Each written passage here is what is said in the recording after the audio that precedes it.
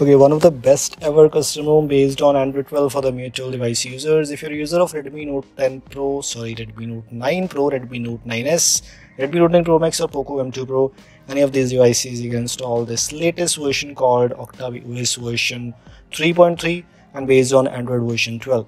One of the best ever OS because a good CPU throttling test, good safety status, also passing banking apps working, and a lot more things. And one of the best ones out there, you can give it a try for sure on your device. If you're a user of any of these devices, you can install this only if you are interested in Android 12. I'm not comparing it with Android version 11. Android 11 is still far more better in my opinion, but Android 12 is not so bad in these upcoming updates so far. Whatever I've tried on my devices. This is Octavi OS which we are using, and it comes with almost same kind of things for you. For example, the launcher which you get pre-installed. We're going to talk about those things in this video, so stay tuned and make sure to watch this video till the end. First of all, if you're able to see the Octavi OS about phone, which is the version 3.3, if you're able to see with the latest January security patch, and this about phone UI is now changed in version 3.3. Until 3.2 or maybe the previous versions 3.0, 3.1, the UI was changed. If we move on to the default things, if I open the home settings here, if you're able to see, we have the launcher but you get pre-installed. Launcher, which means some customizations in the default launcher of course supports the Monet theming, the icons, etc. In the version, if you're able to see launcher 12.0 alpha 4, the latest version while making this video is this one, the launcher, the latest version. And if you want to install this launcher on other of your devices, you can get that, and I made a video already on those things. Now, if you talk about this unlimited Google photo storage, yes, a lot of users were saying that it is disabling their Google accounts, etc.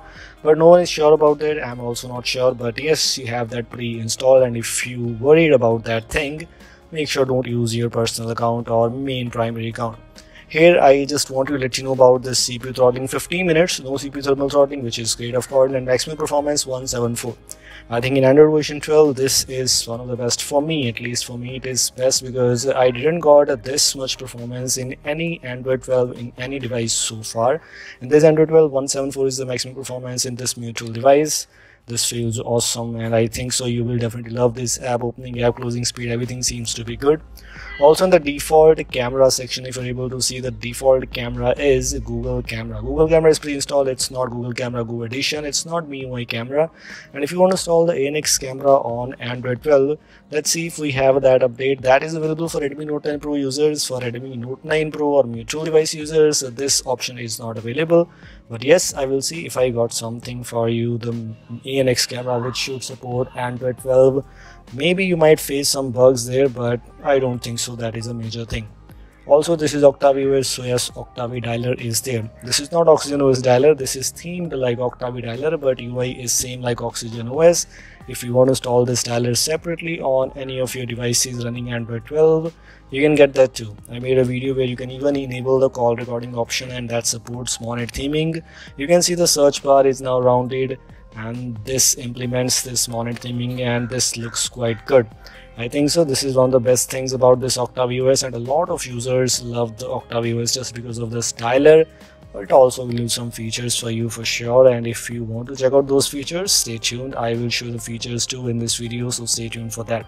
This is about the dialer which we have. If you move on to the battery backup section, as I'm using it on my device from some time, maybe even last night or maybe more than 24 hours almost, it's quite good. The battery backup seems to be decent enough. I got normal kind of battery idle drain or active drain. Let me show you. Active drain is 9.63%. Of course, as you can see, more than 2 hours of screen on time which I got so far, and this doesn't look that bad. I think so it's looking good. If you're able to see the control center or quick settings panel, this is now themed, and the animations are quite smooth, which you get in Octavi OS. In some custom ROMs like Spark OS, etc., you can customize the clock and etc., but in Octavi OS, only few of the customizations available for lock screen, etc., and those are not enough to if you check out on your device. Now, if you talk about the safety net status, which also matters a lot, safety net status, here I'm using the app called Yet Another Safety Net Attestation Checker. I saw one of the apps called Safety Net Test and Safety Net Checker that was having some issues there, so I'm not sure if that is working fine or not, but I found this app, and this app looks better. if you want to check it out. Safeness status, by the way, I haven't rooted my device from Magisk, so yes, this is about the default status, and in default things, safeness status is passing, which means I'll be able to use banking apps on my devices. If I will be able to use banking apps on my devices without root, that is one of the best things. Good CPU throttling, good app opening, app closing speed, good battery backup, whatever you need in a custom home, almost everything is present here for you. Here are a few of the customizations which you might love. The customizations includes Octavi Lab, where status bar, quick settings, notifications, theming, etc. All the features are available here for you. Volume panel, power menu, visualizer, miscellaneous, etc. In miscellaneous, you only have some few of the customizations, show call, strength icons, etc. If you move on to the visualizer, which is also looking quite good, you can enable the automatic color or these things, and this is only for the users who always listen music on the devices by locking their devices. Lock screen related customizations, only few of those, and which are not major enough. Same like with that. If you move on to the power menu section, here you have the advanced reboot options, screenshot options, etc. Whichever you need, everything is available here for you. If you move on to the gesture section, 3-finger screenshots, of course the double tap status bar to put the device to sleep, everything is available, which is quite useful. Navigation menu, where you can enable or disable the on-screen navigation bar, and some layout related things which you can customize. Same kind of thing with volume panel, where you can customize the volume steps from 7 or 15 to 20, 25, maybe whatever you want to use. Here comes Octavi OS theming, where you have the option to customize the Monet theming.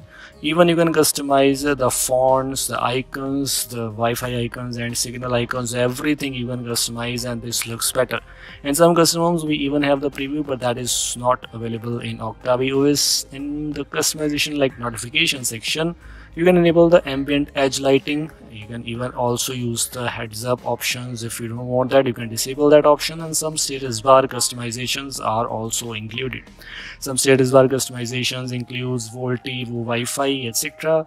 Same kind of things with status bar. These things about you have this in Octavi OS, Octavi Lab, and some customizations about this one.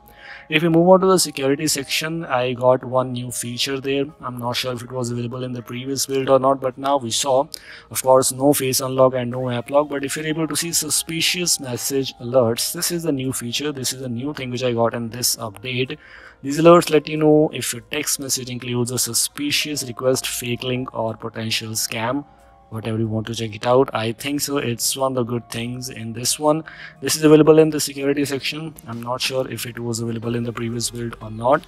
It also includes the OTA support. Of course, you cannot be able to update your device via OTA, but if you want to check out that if your device has new update alongside with the changelog, what is changed there, everything is available, which is absolutely useful, and I think so you might face this better things. I think so it's good enough to use as your daily driver in your device. You also have some OTA settings where you can check out whenever this OTA will work for you, whenever this will check the OTA update for you in 6 hours, 12 hours, etc. This is all from these short and simple things, and this is one of the best ones out there. As I previously mentioned, if you want to install this build on your device, link is in the description. Installation is same like other custom ROMs, one of the best ones out there. This was all from today's short and simple video. If you like this video, don't forget to like and share this. I will see you in the next video. Goodbye.